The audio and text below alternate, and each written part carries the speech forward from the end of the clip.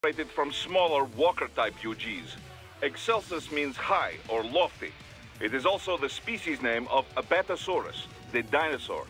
Apatosaurus? That used to be Brontosaurus, right? It's definitely big enough. But why do they have one? I'm sure they can afford it, but I thought the whole point of Tecumseh was to shift the blame away from World Marshal.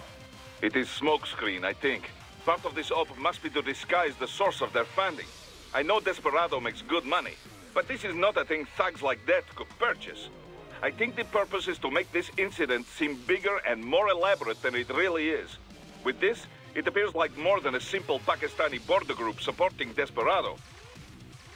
It suggests that ISI is involved, or maybe terrorists from an OPEC nation. It will lead to war, a world war. One with two very distinct sides for a change. Christ, and that asshole Armstrong calls it a war on terror. If the Western nations begin chasing down terrorists, they will respond in kind, just as before. And before long, Western civilians will once again become targets. Can you stop it, Ryan? Don't know, but I gotta try. Boris, who leaked those photos to the internet? I don't know. It may have been under Armstrong's orders. So he never intended to kill Hamilton at all? That's kind of hard to believe. That, or there was change of plans after you killed Sam. Air Force One was not going to land at the base if you were there making mayhem. Perhaps they predicted that after Sam. So they decided to act first. Leaking the data and taking you on with full force. It is possible, at least. Course-correcting the entire plan just for me? What an honor. It is just a theory. But either way, you cannot allow plan to succeed. Copy. Either way, I need to take this thing down. Start by damaging the legs. Just do not get stepped on. Not even you would survive such an impact. You must keep on guard, Raiden. Start by damaging... You must... Raiden, you okay? Yeah. Just wasn't expecting that, that's all. They didn't need to kill Hamilton at all for Tecumseh to work. Fabricating an assassination attempt was all they really needed to do. Yeah. I should have guessed considering the political climate in the US. Ever since the Occupy movement, Wall Street's been manipulating the media. You know, scapegoating foreign interests in order to divert the public's attention. Which played a part in the Patriot memes, just like he was saying. Probably. If being an American's the only thing you've got to be proud of, it's easy to just start blaming non-Americans for all the problems you have to deal with. And it's not just a US thing either. You've seen how anti-immigration all the first world nations are these days. The whole "they took our jobs" bit. It's an easy story to swallow. The Patriots spreading their memes worldwide. That's how Armstrong had probably put it. And, just like he said, materialism runs rampant among the financial elite. They see exploiting the poor as a sign of their success. They entered businesses that accomplish nothing for anyone besides themselves. I mean, it's a fact that manufacturing jobs have been drained from first world countries, immigration or not. That's not the immigrants' fault. It's the fault of the bankers and the financiers. The folks who pressed for globalization so they could pad their quarterly figures. Yeah, pretty obvious if you take a sec to think about it. That's harder than you think, you know. Getting an objective picture of what's really going on? Hell of a lot easier to passively accept other people's opinions and standards. Still, the memes that get spread around can be good and bad in equal measures. It's our job to pick the good ones and spread those around a little more. Sure is. But before that... Yeah. Think you can stop him? No matter what. You gotta stop that thing, Raiden. If Armstrong becomes president, he's gonna make the US, hell, the whole world, a living nightmare. You gotta stop... You hear that speech? Hell of a politician. Yeah, it's scary. He's calling this an anti-terror war, saying he's not gonna harm any civilians. Despite the fact that tons have been killed already in so-called wars on terror. Besides, the terror here is all fake. Yeah.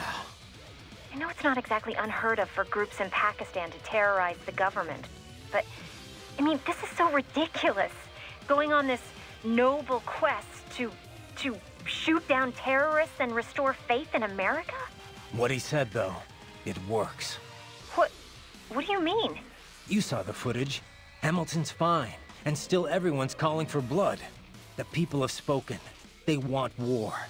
And Armstrong's doing it all for the money. And for his polling numbers. Bastard will do whatever it takes to get the public on his side. I kill him, and I don't know. Then what? What's it gonna change? If the world's gonna do its own thing, either way, what's the... Raiden, get a hold of yourself. Just because people want war, that makes it okay to start one purely for profit? For some twisted sense of pride? No. And let's not forget, he's trying to kill you. Look, just... How about I save your data while you get your head together? I'm fine, Courtney. Just gotta stop him. I'll think about the rest of this afterward. Okay. Just make sure you come back in one piece, all right? Guess you were right, Courtney. Only choice I have here is to stop him. Good luck. Want to save your data first? Are you sure? Just send me a codec if you change your mind, all right? My. A Metal Gear Excelsis. I know I've heard that name before. Indeed. It made the news several times during development. A lot of people thought they'd have a hard time finding a buyer. It's enormous. One of the first large-scale, multi-legged tanks AT Corp has made in some time. UGs have grown smaller and smaller, but this is certainly a 180-degree change of direction. So why do it? The advance of artificial musculature is one reason miniaturization has grown so rapidly. But another is the shift from nuclear deterrence to asymmetrical warfare. Deploying such a large unit for guerrilla or urban warfare would be overkill. The collateral damage alone would be stupendous. Once cyborg tech began to advance, though, small-scale UGs were no longer so effective. Against an adversary of the same size, a cyborg with human-level decision-making skills, well, it will always have the advantage. So, as the theory goes, why not make UGs giant again? Overwhelm the cyborg with sheer firepower. That was the idea that led to Excelsis. Like you said, overkill.